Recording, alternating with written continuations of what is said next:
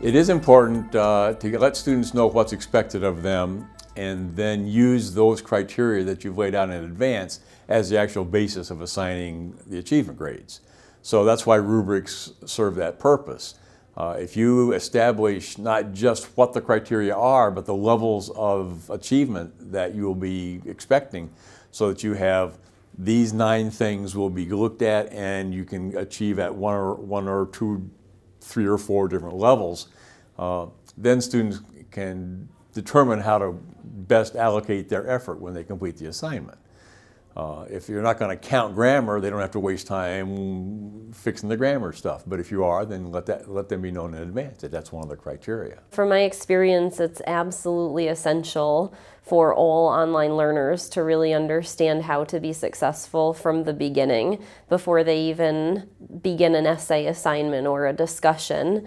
So I implement this in the planning phase and carry it through a course by providing a rubric that they can see and study before they approach an assignment, and then I use that to grade their work and give them really detailed feedback where they can see each specific part and what they need to improve on.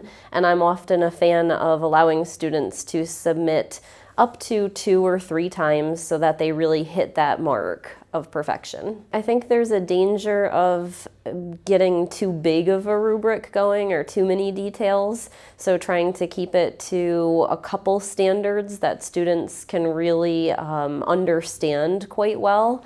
If there's too many things going on, it tends to be distracting. Rubrics came along 15 years ago as a way of defining for students clearly the expectations and the criterion by which they will be evaluated.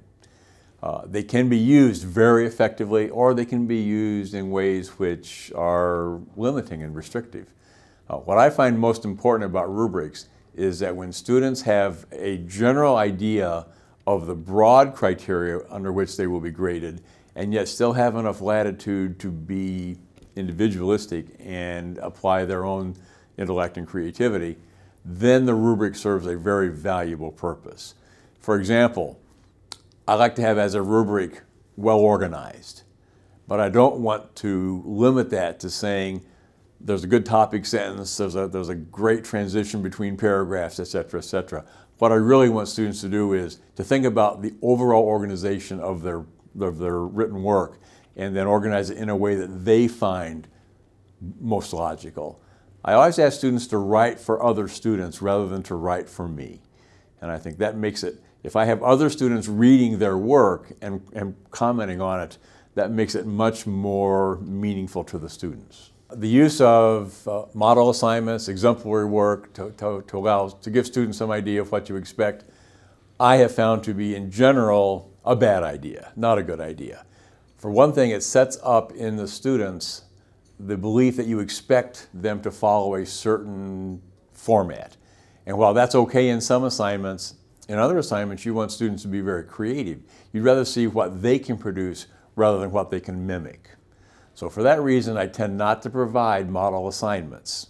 And some professors do that as a routine. I also find it objectionable to provide study guides to students. And kind of for the same reason. Study guides direct students to the content to look for answers and ignore the bigger picture, or not pay too much attention to the forest, just look for the trees.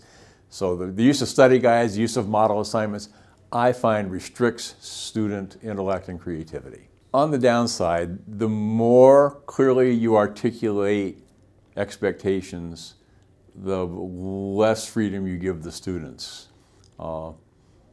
Online design, course design, has matured. We've gone from a concern with pedagogy, and we've passed through a concern for andragogy, which is adult learning, into what I call heutagogy.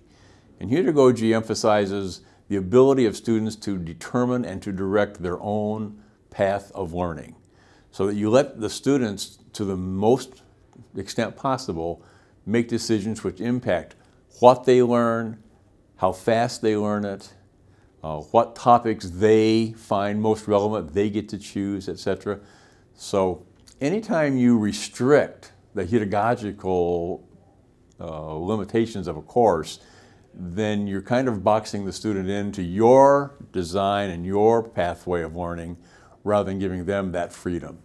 And so I feel for adult learners, learning is much more meaningful if it is intrinsically motivated by their own interests and their own relevance and their own concerns and applications.